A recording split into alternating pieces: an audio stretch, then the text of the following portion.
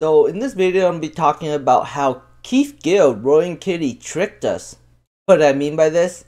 Well, first of all, I did say yesterday, and I warned yesterday that I think that GameStop's gonna go lower. I think we're gonna see $20 on the stock, and today is down at 84 cents. So what do I mean by this? This picture right here. This was so misleading. This was like making me think, and probably a ton of other people think, that Roaring Kitty was going to join GameStop or the board of directors or something like that, but nothing happened.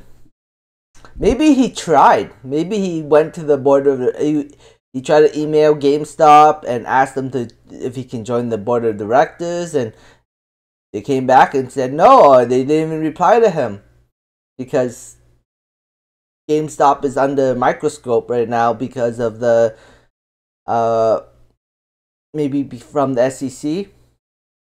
No, maybe at the end of the day. And now Roaring Kitty doesn't have the money to buy a ton of call options unless he goes and he sells his GameStop stock, raise that money to buy a ton of call options.